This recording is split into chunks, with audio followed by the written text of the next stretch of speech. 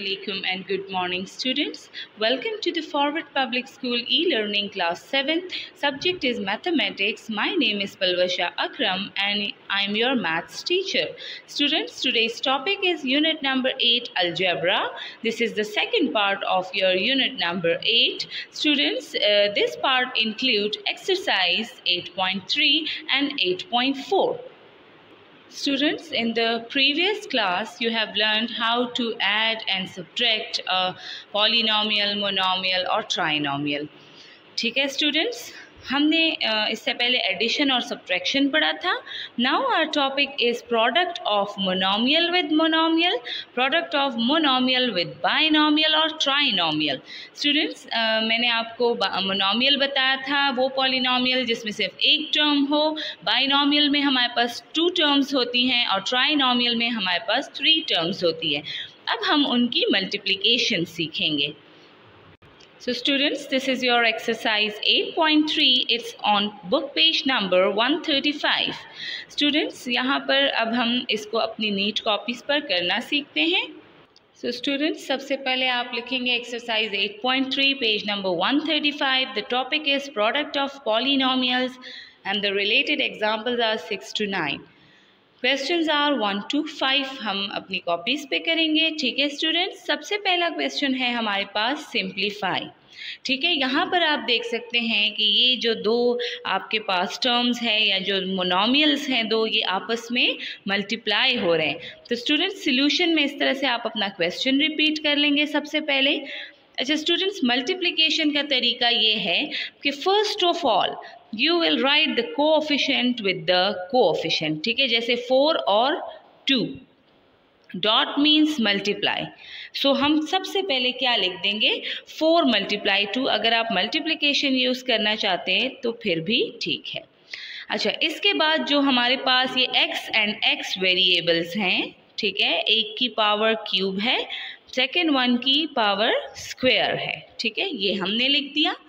Students, coefficient की multiplication तो बिल्कुल सेम है, उसी तरह 2 times 4 is 8.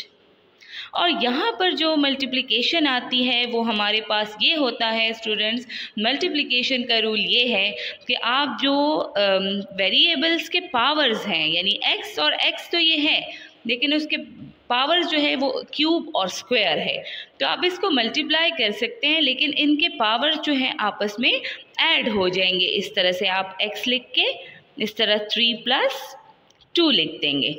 ठीक है, सो ये आपके पास your required answer will be 8x5 to the power 5. 8x to the power 5. So students, this is your required answer. So students, अब हम क्वेश्चन नंबर 3 करते हैं जो कि थोड़ा चेंज है. Question number 2 as it is है, तो स्टूडेंट्स वो आप अपनी कॉपीज़ में खुद कर लें. अब यहाँ पर आप देख सकते हैं कि देयर आर 3 टर्म्स. तो सबसे पहले आपको मैंने कहा था कि आप अपने कोफिशिएंट्स को लिख लेंगे, जैसे कि -3 × 2 × -5. ठीक है, इसको हमने इस तरह से लिख दिया. उसके बाद जो x वाले वेरिएबल्स, जो x है आपके पास, x डॉट आपके पास x³ है, उसके बाद है आपके पास x². ठीक है स्टूडेंट्स, इसके बाद जो आपके पास जितने भी y वाले आपके पास जो वेरिएबल्स हैं, जैसे y वेरिएबल हैं, तो ये आप इस तरह से अलग से लिख देंगे. ठीक है स्टूडेंट्स, तो अब हम क्या करते हैं कि अब हम इनकी मल्टीप्लिकेशन करेंगे. ठीक है, तो 2 times 3 is 6, but minus plus is minus, so we will get -6 from it. -6 multiplied by -5 is +30. ठीक है, माइनस माइनस आपके पास क्या हो जाएगा, प्लस. तो यहाँ से हमारे पास क्या आया, 30. स्टूडेंट्स, इस यहाँ पर मैंने आपको कहा था कि you will add the powers. तो यहाँ पर x की पावर 1 है, तो 1 + 3 + 2. ठीक है, सिमिलरली y 1 + 1 + 3. ठीक है students, so students your required answer will be 30 x 3 4 5 6 x to the power 6 and y to the power 3 4 5 y to the power 5. So students, this is your required answer. So students, अब हम करते हैं question number 4. Students, यहाँ पर आप देख सकते हैं कि जो आपके पास दोनों जो हैं वो बाइनॉमियल हैं. ठीक है, तो बाइनॉमियल्स को आपस में मल्टीप्लाई या ट्राइनॉमियल जो भी हो आपके पास, इनको मल्टीप्लाई करने के लिए हमारे पास दो मेथड्स हैं जो कि हैं हॉरिजॉन्टल मेथड और वर्टिकल मेथड. तो स्टूडेंट्स, इस क्वेश्चन को पहले हम हॉरिजॉन्टली करते हैं.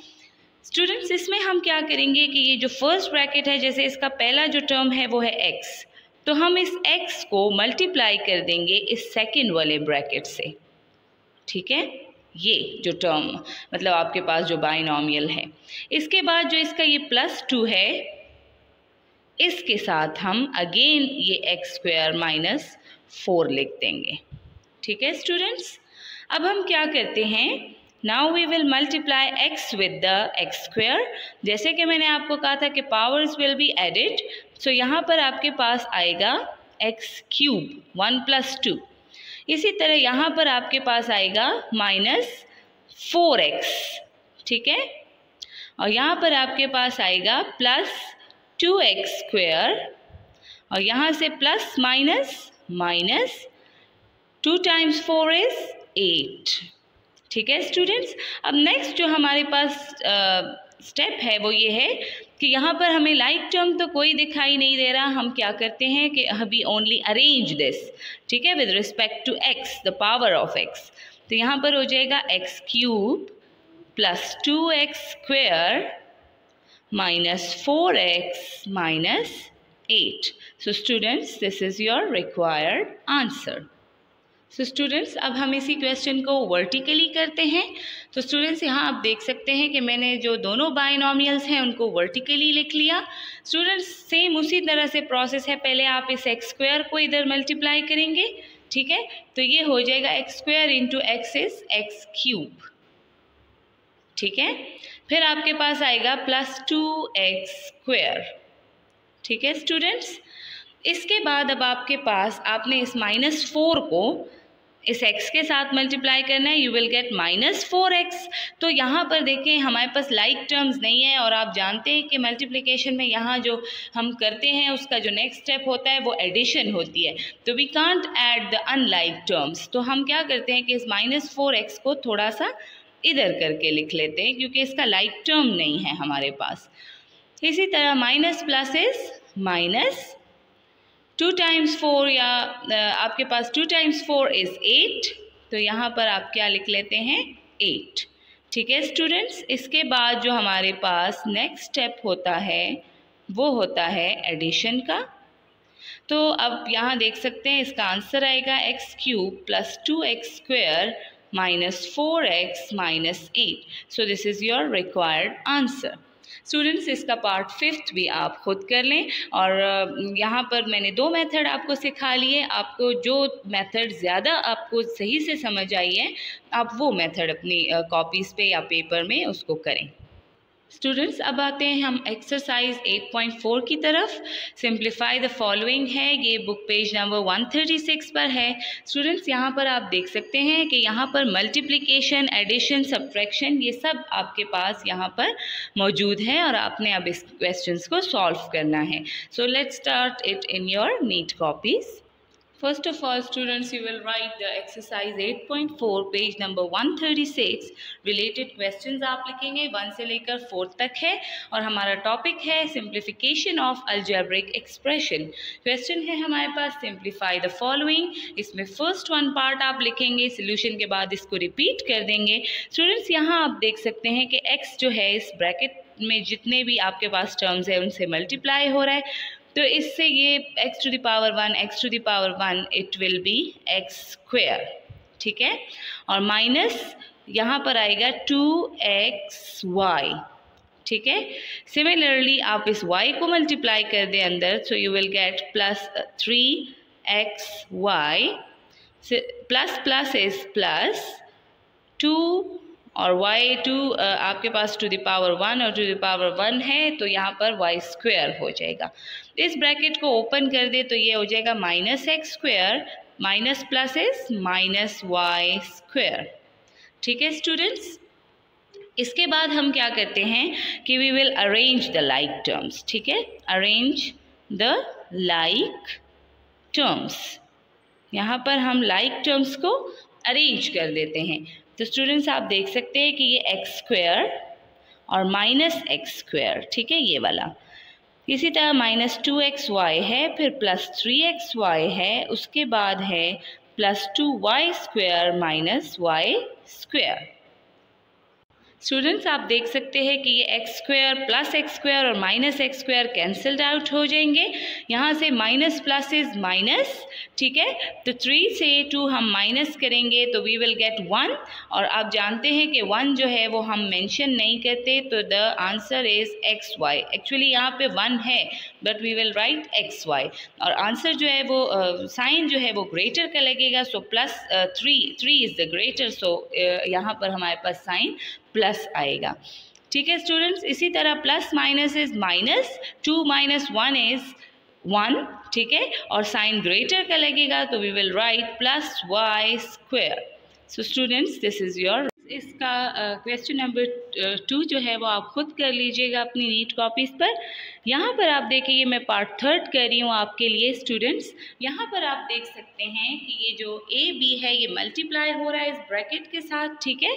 तो स्टूडेंट यहाँ पर हम मल्टीप्लाई करते हैं, ये ए to the power 1, A to the power 1 is a square, और साथ में ये बी लिख लेंगे हम। सिमिलरली यहाँ पर आपके पास b to the power 1, b to the power 1, तो ये हो जाएगा ए बी स्क्वायर।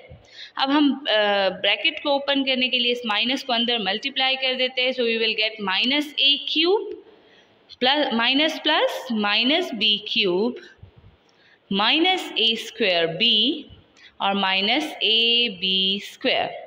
ठीक है स्टूडेंट्स, अब आप देख सकते हैं कि यहाँ पर आपके पास कुछ टर्म्स ऐसे हैं जिनकी कैंसिलेशन हो रही है, जो बिल्कुल लाइक टर्म्स है और ऑपोजिट साइन के साथ है, जैसे कि ये ए स्क्वायर बी और माइनस ए स्क्वायर बी। ठीक है, सिमिलरली आप देख सकते हैं कि ए बी स्क्वायर और ये है minus A B square.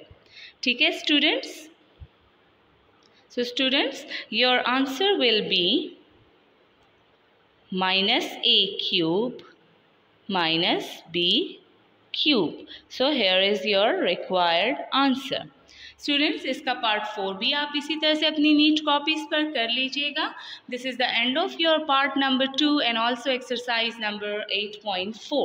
The remaining exercises of this unit will be in the next class inshallah. For now, stay home, stay safe. Allah Hafiz.